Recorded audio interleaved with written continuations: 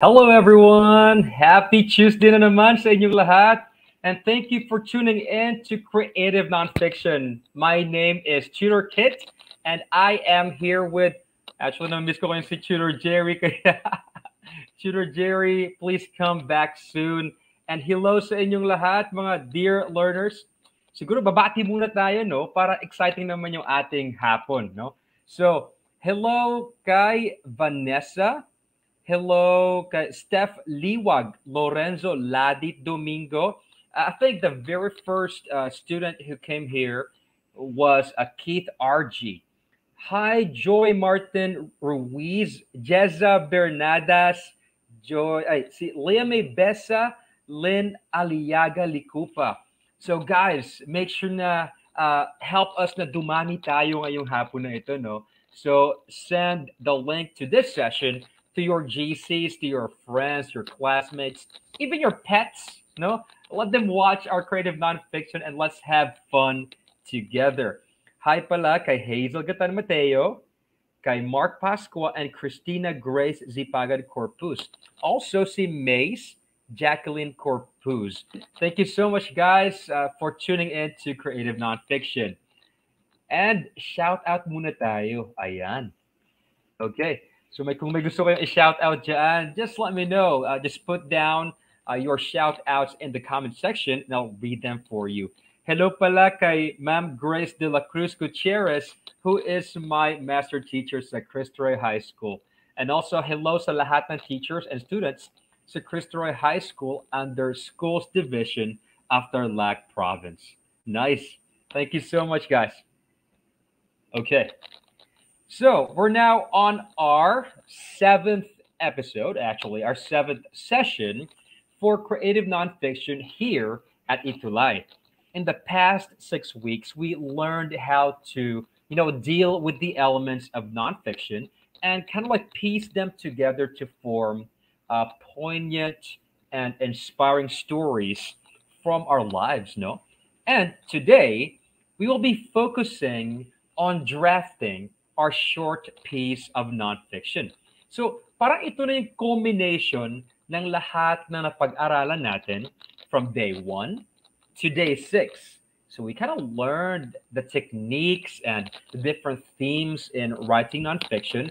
And today is the day that we will learn how to piece them together. Okay, so join us today and make sure na i-share nyo ito sa inyong friends. Padamihin pa natin ito, no? We have 23 viewers so far. Okay. Hi, Jezani. Hi, Roseanne Quinones. Christian as well. And also Joseph Conrad Bulaklak. Thank you for always watching Creative Nonfiction. Okay. So let's go ahead and get started. So last week, we had this challenge. So we challenged you to pick either a second person POV or third person POV to create what we call a travelogue or an observer literary journalism piece, no? To describe your local palenque, carinderia, or plaza. Honestly, guys, when I walk through our palenque, I would be bombarded by sounds, the different smells, different sights, colors, and all those kinds of like, what do you call this? All those kinds of things that stimulate the senses, no? And so that's why I ask you guys to take a walk through your palenque, your carinderia, or plaza, and help us experience this place based on your perspective. Okay, so let's see who are our cuties of the week. And of course, hindi nawawala, no? Si Neslin and si Keith RG. And also Christina. And also congratulations to our newcomer sa cutie of the week, who is Hazel M. Gatan. Thank you guys for writing so well and submitting, sharing a piece of your experience to all of us today. So right now, let's go ahead and look at those pieces of nonfiction that they wrote. So this is a Nestlin's piece. She walked through the small palenque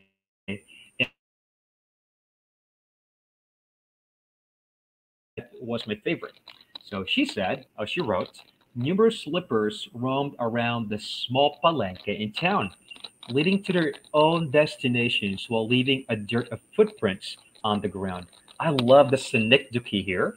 Like slippers represent people, but it's if a kind of playful way of saying that there are many people. Great job, Neslin. And also, I love the tomato-colored faces. That's a really great, uh, kind of metaphorical way of saying that it's hot and everybody is sweaty, something like that. So great job there, Neslin. And this is now from Keith RGC Nunes. This is her experience in a restaurant. So let me read a little bit of this. The restaurant was part of a house. In the terrace, shelves taken most of the walls, and stack of books were aligned from astronomy to history, mathematics, and English literature. Mahaba actually ito, guys, but for time constraints, no, uh, this is the part that I really like the most. No, she didn't only just like describe what she saw in the restaurant. She also was able to enumerate the different details, in a very interesting fashion. Well done. Next, we have Hazel M. Gatan. So this is like a simple or a sample travelogue from her. So I really love her hook here. She said, "Are you worried because your refrigerator has run out of food and you don't know what to do because you have visitors coming?" Oh, I had the same experience like long before. And then she featured the San Mariano Public Market, which then she described in great detail. Great job, Hazel. Very well written. And then lastly, we have Christina Zipagan. And Christina described a carinderia. No, it's Aling Sosing's carinderia. It's kind of saucy. It's a local Filipino food restaurant located in Makati, a city within Metro Manila. She described the atmosphere of the carinderia and how the food were presented, and she made it sound so delicious and so mouth-watering. Great job! Even the enumeration of the inihaw na tilapia, grilled tilapia, inihaw na liempo, all those kinds of details. Great job for doing that, Christina. All right, we appreciate you guys, and hopefully, our other learners will be able to submit their own entries too for our challenge. Tandaan nyo guys, no? Si Sir Jerry namimigay siya ng GCash sa mga mapapalot na mapipili. So, congratulations once again to Hazel, Christina, to Keith RG, and and of course, Neslin. No, congratulations, guys. Thank you for being such great examples. All right, of excellence to all of our viewers today. Okay, punta na tayo guys sa flash review. For a flash review, this is a little quiz about the different points of view we learned last week. Okay, we learned three. We have the first person, the second person, and the third person. So write FP if the description describes the first person. Write SP if it describes the second person, and TP for third person. Okay, let's do this. Ready na kayo? Okay, let's begin. Number one, tells the story in the perspective of the narrator. Ayan, what kind of point of view is this? If you're telling the story in the perspective of the narrator. For example, ako, I will tell my own story. Ano kayang point of view ang gagamitin ko? What do you guys think? Second person kaya? You kaya? No? Third person kaya? He? She kaya? No? What do you guys think? Okay. Hello pala kay Angelica Wenceslao and also kay Romnick Piano, two of our avid viewers. Also kay Luis Del Dumelo Soriano, kay Katrina Magusip. Ayan. Neslin said, FP, first person daw. Okay, who else has an answer? Hello, Sarah Jane Makabangon Galut. Ayan. Also, hello kay April Joy Salaginto Vilancio. Okay, let's reveal the answer now. And the answer is FB. Correct. First person. Correct ka din, Keith RD. Thank you. Good job, Hazel, as well. Nice. And Rogen Reyes. Good job. Nice. Good job din kay Joseph. Okay. Let's now move on to number two. Number two. This is used mostly in travelogues. Ano ba ito? Na-reveal na agad. Sorry, guys. Okay. Na-reveal na rin. Okay. So apparently, in number three, when the narrator serves as an observer of a scene, this is a third person. It's like you're a reporter, and what you see, you just narrate. No, you don't have any kind of personal, like opinions about the story. You're just reporting it as it is, and that is the third person point of view. Nice. Okay, guys. Today we will be discussing about drafting a short piece of nonfiction. Okay. So, once again, no, sinabi ko kanina na this is like the culmination of everything we've learned from the last 6 weeks. And then next week, we will have our review week. Ayan. Sige, let's do this. Our objective for today is to integrate themes, lead, and conclusion in drafting an effective nonfiction piece. Okay, so we will learn how to use themes, how to create a compelling and catchy lead or hook, and also we will learn how to end or finish strong. We will learn how to write a conclusion. Okay, all right. So, first, we need to know or understand what a draft is. Okay. Ano bang draft, no? A draft, according dito, is an imperfect and rough beginning of a writing process, no? So, ibig sabihin, hindi pa talaga siya dapat perfect. I mean, kung first time mo magsulat ng isang kwento, in-expect mo na ba na perfect siya kaagad? No. Do you guys know that the best writers actually go through several drafts, maybe 10 or 15? Sometimes their very first drafts were like rejected by editors, no?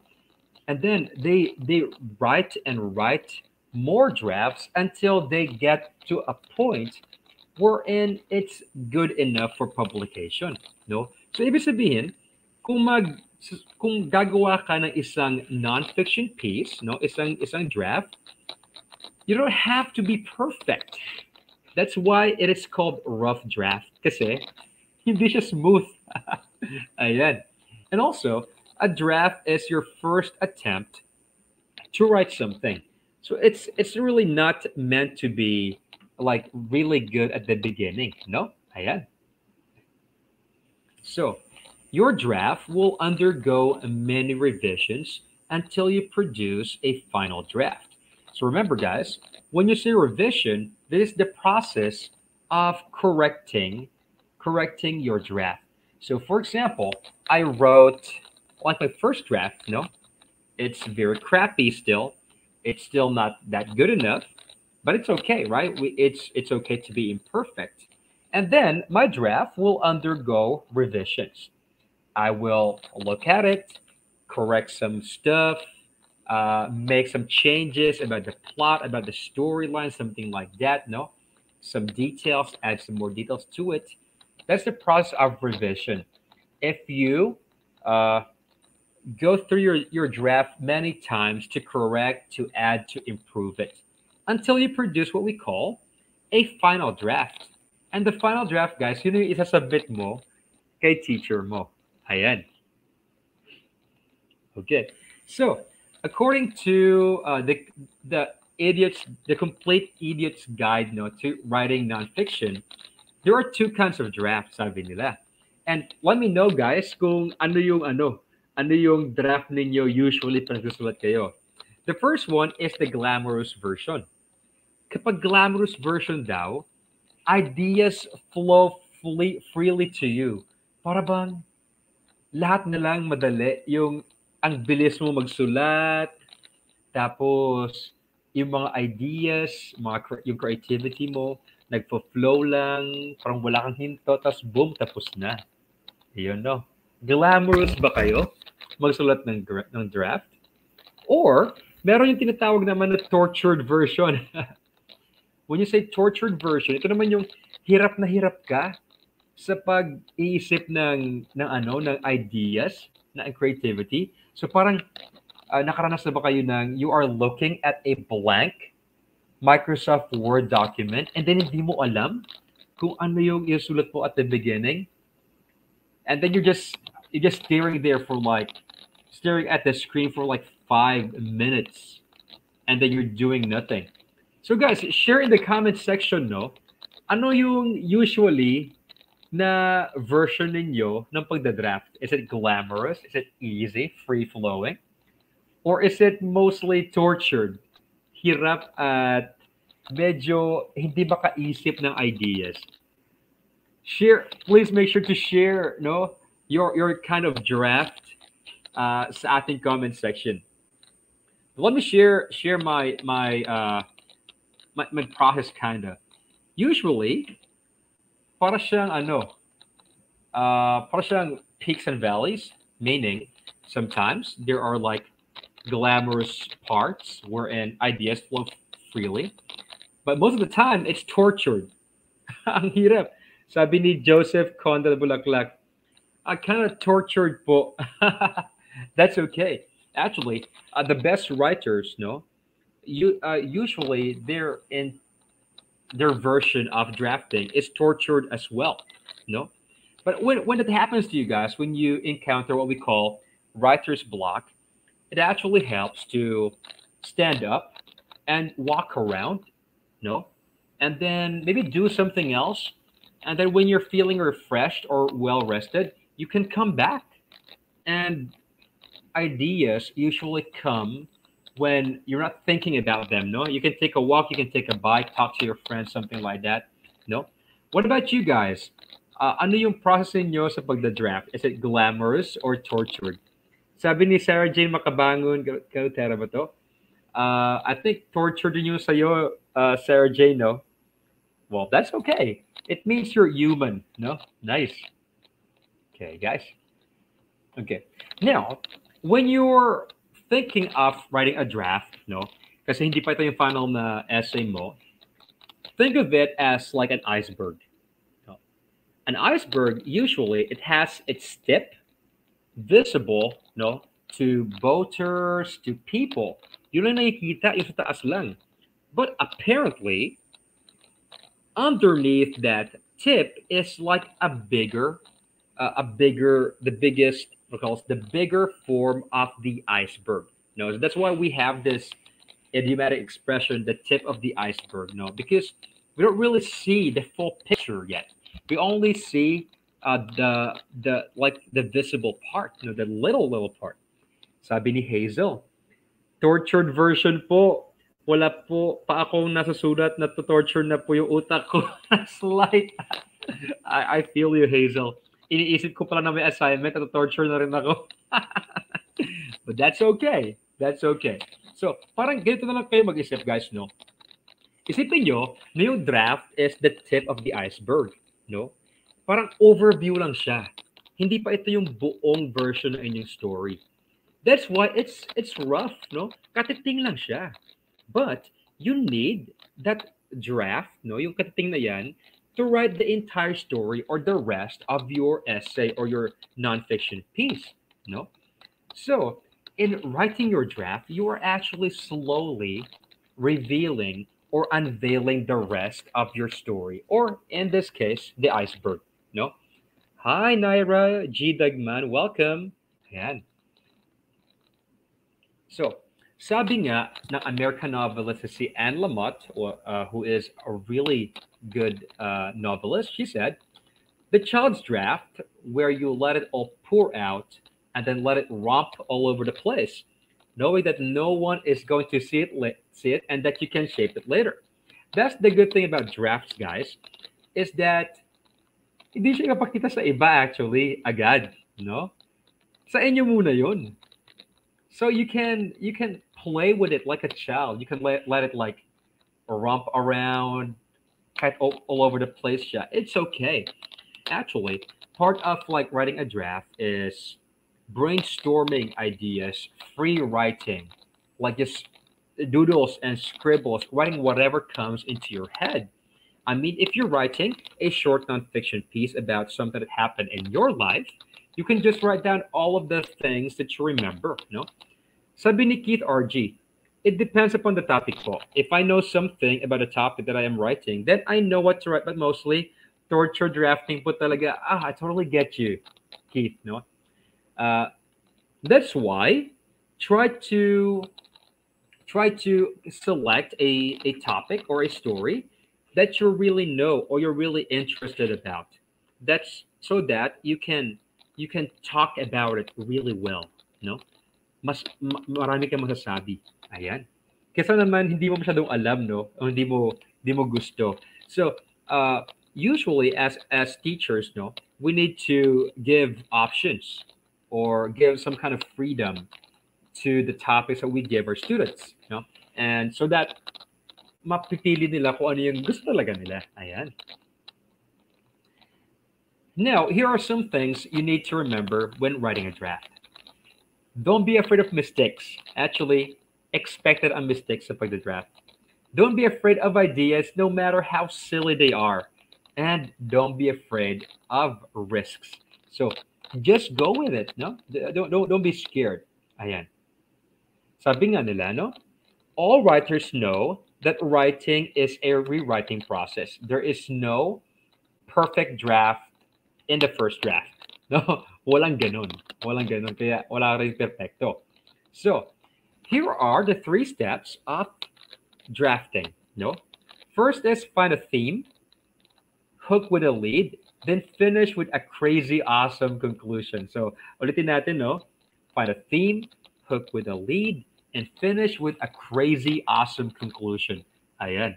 So, let's go first with finding a theme. Hi pala kay Jomel Padilla and Janine Mika Ganaban Siatriz. Ay kay Mark Christian Esteban din. Ayan. Yan. Ano ba yung theme, guys, no? Ano ba to? Basketball theme ba to? Volleyball theme? No? Okay. Now, we have discussed this before about theme. Theme actually answers these questions, no? What is your story about? Anyways, what are you, as an author, trying to say? Ano gusto mong sabihin? Anong mensahe ang gusto mong makarating sa iyong sa iyong manonood or sa iyong readers, no? If you can answer these two questions, then you have your theme. Okay. So, sabi dito, theme is the central topic or unifying concept of a piece. It answers the questions, what's this about? So think about this. If you are sharing a story, tungkol saan ito? Ano ang mensahe nito? Ano yung topic dito? No? If you answer that, then you have a theme, and it should unite the rest of your essay or your story. Here's an example for you guys. I have this experience wherein we went to Gabaldon with my family, and it was kind of rainy, So we went and explored to find the waterfalls. But then at the end, parang then may nakita kaming naglandslide na ganyan, kakatapos lang maglandslide. We figure we had to go back, no? And here's another one. This is visiting the beach after 3 years, of the pandemic. Now, why did I choose these experiences, these pictures? Well, the first one is that the message that I wanted to convey in telling this story is that a little dose of fear will keep you safe. That fear is actually not all that bad, no? It keeps you worried. It keeps you focused, no? It keeps you watchful, something like that. And then, yung beach naman after 3 years is that, for me, it marks the beginning of the end of the pandemic for me. Kasi noon, di ba, nung nag-pandemic, guys, sa bahay lang talaga tayo. We cannot go out at all, no? And that was really, what do you call this? That was really uh, kind of like depressing for me because I love the beach, no? Ayan. So for me, when I visited the beach once again, if I tell a story about this experience, it's because I wanted to convey the message that visiting the beach is like a symbol of the end of our seclusion, no? Oh, natapos na yung pandemic. Okay. Ito pala ang tip, guys, kung nahihirapan kayong mamili ng story para sa inyong personal essay or non-fiction piece or sa vignette ninyo. Punta kayo sa sa inyong Facebook, tapos tingnan niyo yung mga nakaraan yung post, yung mga pictures ninyo. Most likely may magandang kwento doon, no? Siguro gumala kayo ng mga kaibigan ninyo, you did this, you did that. You can actually look for topics in your Facebook. Tingnan niyo yung mga pictures niyo or di kaya your camera roll. You can look at that and maybe base your story on one of the pictures there. Okay. Guys, kung kayo ang magsusulat ng inyong story or non-fiction story, ano tungkol saan ang isulat ninyo? Paki-comment nga guys sa comment section. If you are to write your non-fiction story right now, what will it be about? Anong experience ang isusulat ninyo?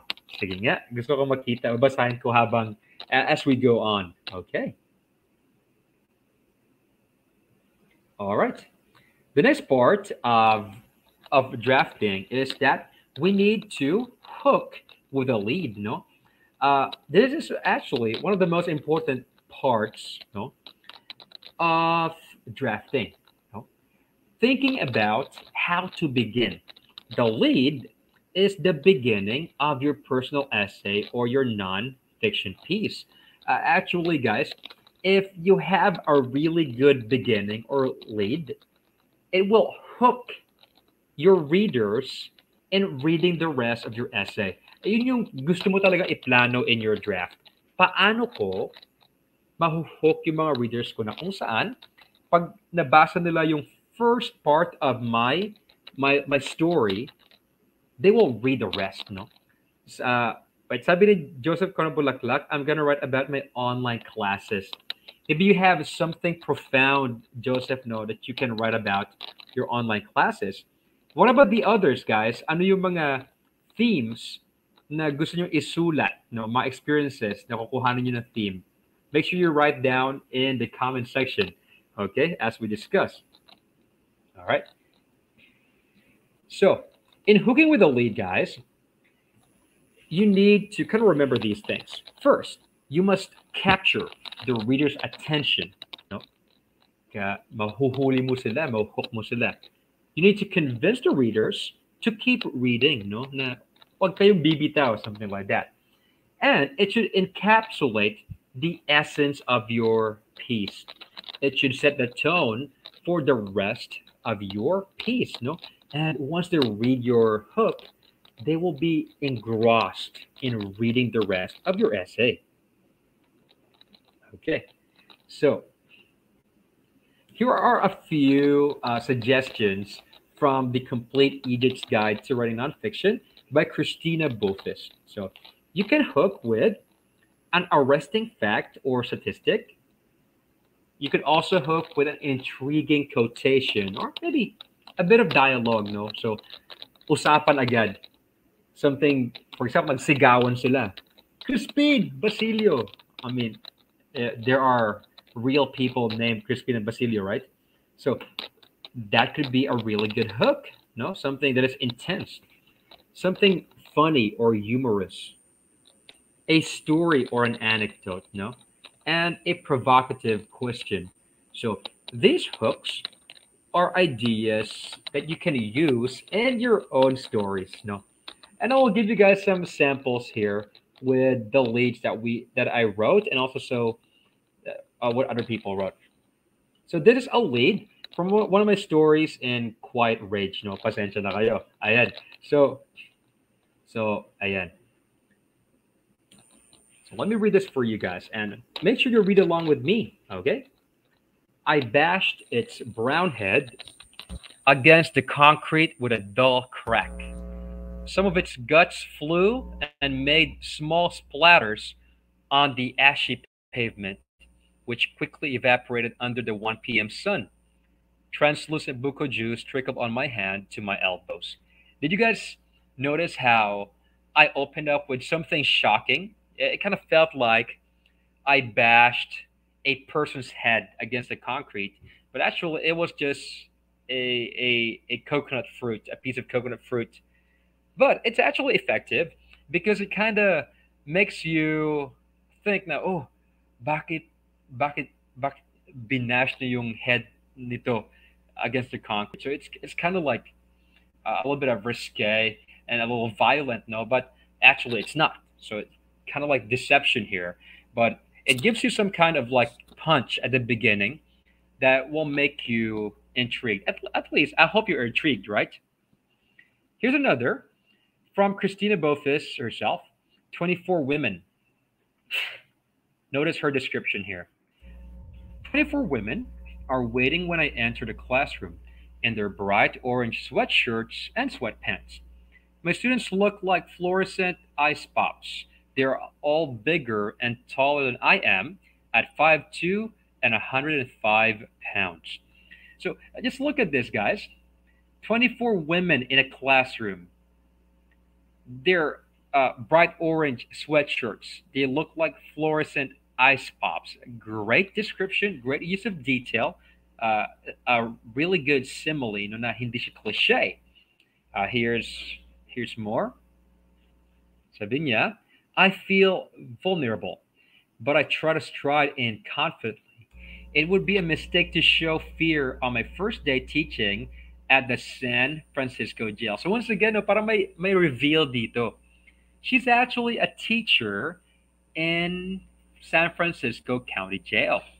No, so we didn't know that until we read towards the end of the lead. No, so very effective use of details. Nice. This one is from Aunt Ellie, one of my memoirs. So according to this, Aunt Ellie loved dusters, those oversized dresses with floral prints and lacy necklines. She looked plain in dusters, I would tell her. She would smile and agree.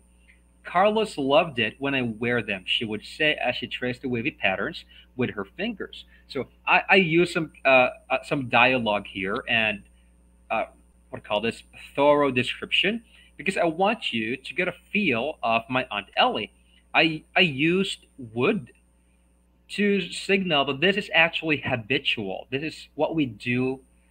This is what we do in a routinary fashion. This is my childhood that we do with Aunt Ellie. So her face, despite the wrinkles that webbed and crept on her forehead and the weight under her eyes, remained radiant. She'd wear those dusters every day, everywhere. To the farmer's market on Mondays, to the village clinic for her blood pressure check every Wednesday afternoon. So, do you guys notice how we set the tone here for something that is laid back in terms of storytelling, right? Laid back, routinary, something like that. Okay, guys, puso naman nga kayo dyan kung andyan pa kayo. Pwede ba papuso? Or any kind of reaction pa-like dyan? Ano nararamdaman nyo ngayon? Are you happy? Are you sad? Are you angry? Are you shocked right now? Ano nararamdaman nyo ngayon? Can you guys tell me using any of the emojis in the chat, please? Ayan, para magising-gising naman tayo. Okay. Wow. We now go to the last part, which is to finish strong. This now talking about the conclusion. Remember, if you start strong, oh, umulan ng mga puso, maraming salamat, Joseph Conrad, Bulaklak, and everyone Who na nagpuso. Salamat, guys. I appreciate you truly. Okay. So, in writing a conclusion, you need to start strong and finish strong. So, it's kind of like you write your conclusion in a way that will leave your readers wanting to come back for more. Gusto pa nilang basahin ulit, no? Or they want to read more about you, about your experiences. Finish.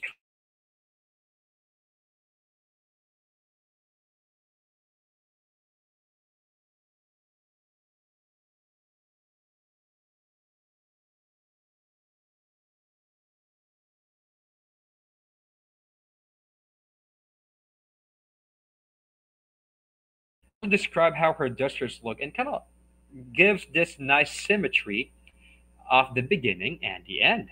Yes. You can end also with a memorable quote, no? Or it could be something that you realize, no? Or your reflection about what this experience has meant to you. You could offer new insight. What did you learn from the experience? What new things did you discover about yourself, about other people? Or if you're feeling pretty funny, you can surprise a reader with humor. You can end with something humorous or maybe a joke or something emotional that could pack like an emotional punch to your story. Okay. So I'll probably just read to you guys. All right. So in my in Aunt Ellie, this is how I ended. So I said, I ended with a little bit of like tenseness and conflict here. I said, Aunt Ellie went home that night, her face dim. She did not speak at all. She looked as frail as ever, and as she climbed into her bed that groaned and squeaked that night, I held my breath. The smell of pineapple stuck in the air, the silence choking the air around me. So I would love, I like to kind of like make my readers hold their breath with me as well. So with these descriptions. And then I whispered, can you tell me one more time how you and Carlos met? Silence. So it's kind of like a little bit of holding her breath. I heard her sigh after what felt like an hour of sickening silence. And then, okay, and then she said, that night, Aunt Ellie told me for the thousandth time their adventures, stealing sugarcane from the back of the trucks and blah, blah, blah. And this is the resolution that we're looking for after holding our breath for so long. We can now breathe easy because it went well in the end. All right. So that was my example, guys. All right. Okay. So remember this when you will be writing your draft. Oh, sabi ni Neslin, I'm going to write about something personal, specifically a core memory with my family. That's really good, Neslin. And I hope you think about something that is